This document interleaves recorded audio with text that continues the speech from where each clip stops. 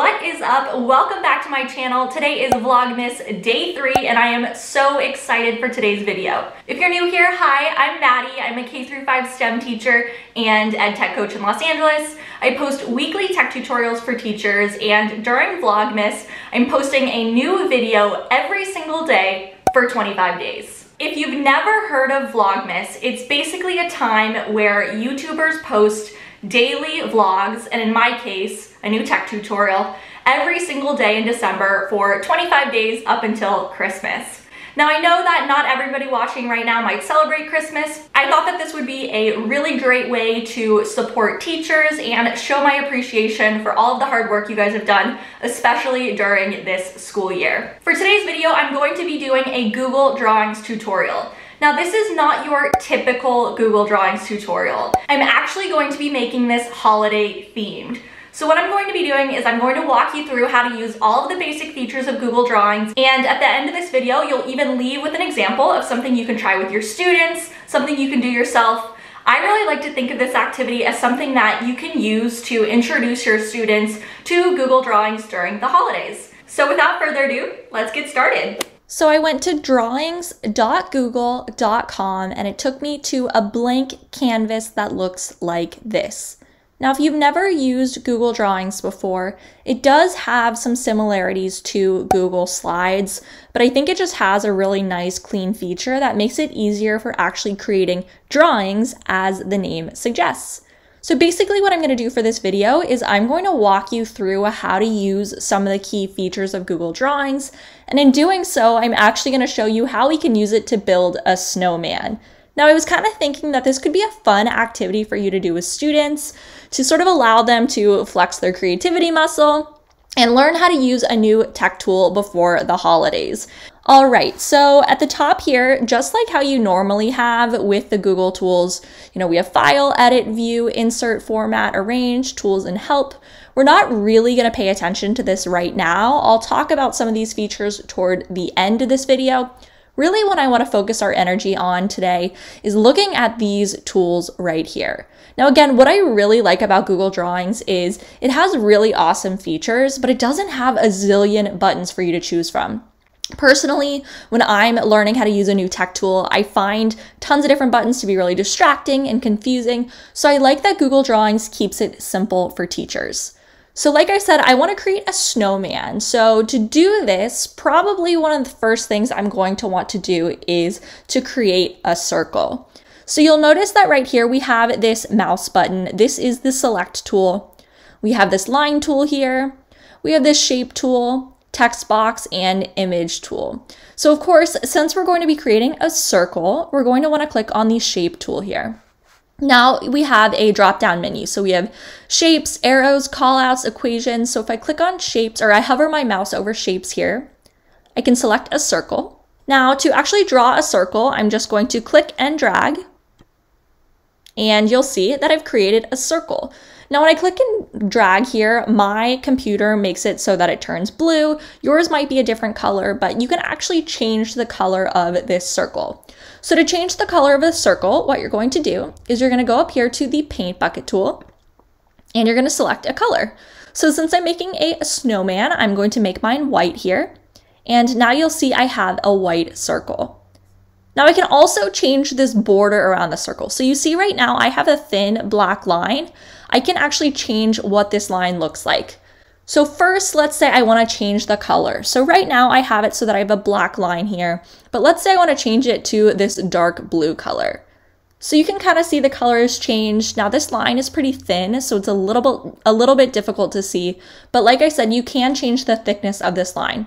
So to do that, again, I just click on the circle, and now I'm going to go to this border weight button. So it's to the right of the border color button. So kind of the way I like to think of these is that the paint bucket is the inside, the border color is the outside, and then this border weight is actually the thickness of the outside. So if I click on it, I can choose the thickness of the line. Now this PX stands for pixels. So basically what this means is that the thickness of the line is going to be a certain number of pixels. So let's say I click on 4 here. Now you'll see that the border is 4 pixels wide, so this line is a little bit thicker. I think that looks pretty good. So I think I like that. All right, so now I'm going to show you to the right of the border weight, you can also change what the border actually looks like.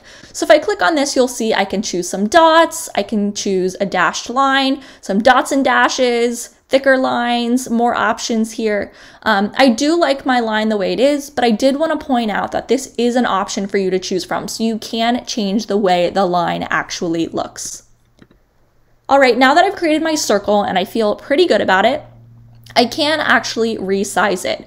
So to resize it, you'll just click on the shape, then you'll find one of the square corners, and you can just click and drag. Now, a little fun trick here for you guys is if you actually want to create a perfect circle, see how this is not a perfect circle? If you click Shift on your keyboard and you drag, it'll actually make it so that you have a perfect circle. So that's kind of a fun keyboard trick if you're looking to create a perfect circle. All right, now that I've created my base of my snowman, I'm going to start adding some of the other features. So my snowman, I want to be 3 circles tall. So you can create a new circle by going up to the shape tool, or you can actually copy and paste this circle. So I'm just doing Command C and Command V on my clipboard here, or on my keyboard here, and I can resize the circle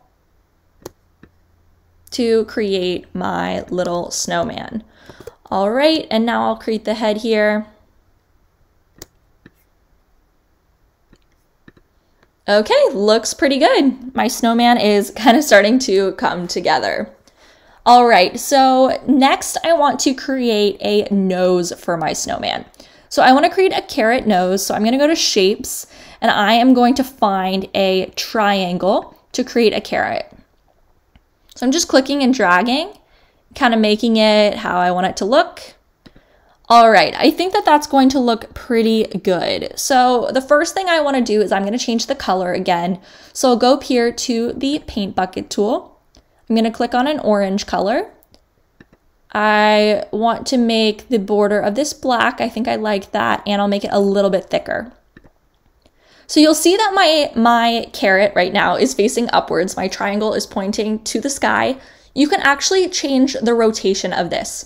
So to do that, you'll just click on the shape. Now you'll see this little circle here. When I hover my mouse over it, it turns into a little plus sign. That's how I know I can actually rotate this circle. So when I click on it and I drag, you'll see it. Now I can actually create my nose. Alrighty. Next, I want to add some eyes and some buttons for the snowman. So first I'll do the eyes. I'm just going to do small little circles here.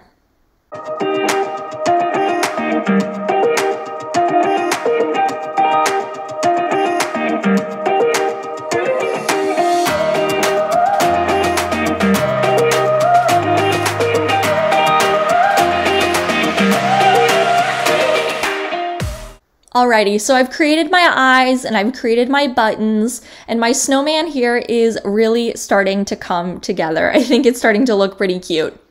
So I'm going to show you just a few more features here. I'm going to show you guys how you can actually combine some shapes to make another one. So I'm going to make a hat for my snowman. So I'm going to use a rectangle tool to make sort of the base of my hat. And now, here's the trick. I'm going to actually create another rectangle to create the top of the hat. So I'm just clicking and dragging and putting these shapes together, sort of. I'll make my hat maybe this dark gray color. I'll change the border thickness again. Okay, so I've created my hat. Now, the problem with this hat is that the pieces are actually not connected. So if I want to actually create them as one shape altogether, what I can do is I can just highlight both of these shapes here. I'm using Mac, so I'm going to click Control and then click. But if you use a PC, you can right click. And now I'm actually going to group these shapes together. So I'm going to go down here to where it says Group. I'll click Group, and now you'll see that my hat actually is all together in one piece. So if I want to resize it, the dimensions will actually it'll still sort of be the same ratio. All right, so I've created my hat, and now my snowman is done. I think it looks super cute. So just a couple more features I'm going to share here. You can create a text box if you would like to add some text. So for example, if you wanted to, tell students to create a writing prompt about their snowman, they could do that by just clicking and dragging. So you could say something like, my snowman is ... and students could actually write a story about their snowman if they would like. Now you can also actually type within shapes. So that's one thing that I did not show you how to do because it didn't really make sense for this snowman, but I am going to show you how to do this now. So if I click on the shape tool, let's say I want to have this little heart here and I want to be able to type inside it. To do that, I can just double click on the heart and I can type in, my snowman, and you'll see that I've actually created text within my shape, which is pretty cool. Now, just like how you normally adjust text, you can do that using these features at the top here. So you might have noticed I instinctively just middle aligned this text here to make it look nice. I did that just like how you normally middle align text when you're using Google Docs or Google Slides. Now I can also change the font, so I can make this, a super cute font.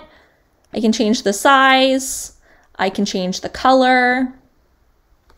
I can make it bold, italics, underlined. All right, so now that I've finished making my snowman, I want to show you guys how you can actually save this as an image file. So first I'm going to give my, my snowman here a title. So I could type in snowman. And now I want to save this as an image to my computer. So to save this, I can click on File. And now I'll click on download. So the download button basically means it's going to take this from Google Drive, take this from the internet, and actually export it to my physical computer. And so if I want to create a PDF document, of course, I would do that by clicking on this PDF button here. Or if I wanted to create an image, I could choose one of these options. Now, I want to point out for you guys the difference between a JPEG and a PNG, because I do know that that's something that can be a little bit tricky. So this button here, JPEG, basically means that if I save this file, this entire rectangle is going to save as an image to my computer. So, where you see the checkered background, that is actually going to save like a white piece of paper. Now, if I just want to save my snowman and have it have a transparent background, just like, normal clip art does, I would want to select this option that says PNG. So a PNG means it has a transparent background, so it only saves the things that you create. Now, if I wanted to do a PNG of just my snowman, I would want to delete this text and this heart here, but basically, if I click this button, I will now have my own clip art that I've created of a snowman. So those are some options on how you would actually want to download this file to your computer. Now, just like a normal Google file, you can share it with other users by clicking this share button. So let's say, I made a card that I wanted to share with my class. I could do that by clicking this share button here. Thank you so much for watching today's video. I hope you enjoyed learning a little bit about how to use Google Drawings. If you liked this video, be sure to give me a thumbs up, subscribe if you're not already, and I'll see you back here soon. Bye, friends.